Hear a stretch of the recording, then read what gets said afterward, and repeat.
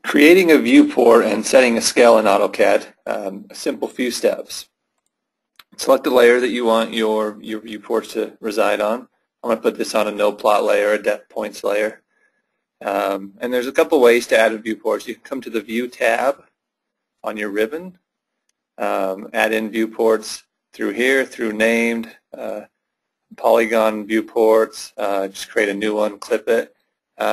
Another way, you just type in MV for viewport. In your command prompt, it's going to ask you to specify corner of the viewport, what type you want, how many you want in there. I'm just going to put in a quick rectangle here. Put in my viewport. To no scale, a zoom extents on the model space.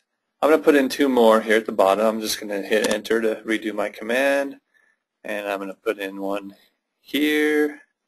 Also going to put in one here.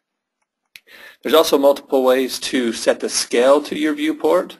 One way is just to double click in that viewport.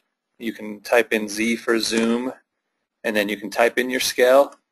Or a new way, kind of a quicker way, is just to grab your viewport, look at the properties tab, and in here you'll see options for that viewport. You'll see custom scale, standard scales, annotation scales. You can just come in here and set your custom scale to whatever you want it to be. So if I go ½ inch, a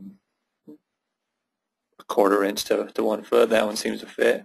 Then I can center my view how I like that. And I can do that same thing for each one of these. I can either match properties for my viewport, and each one of these two are going to be quarter inch equals 1 foot.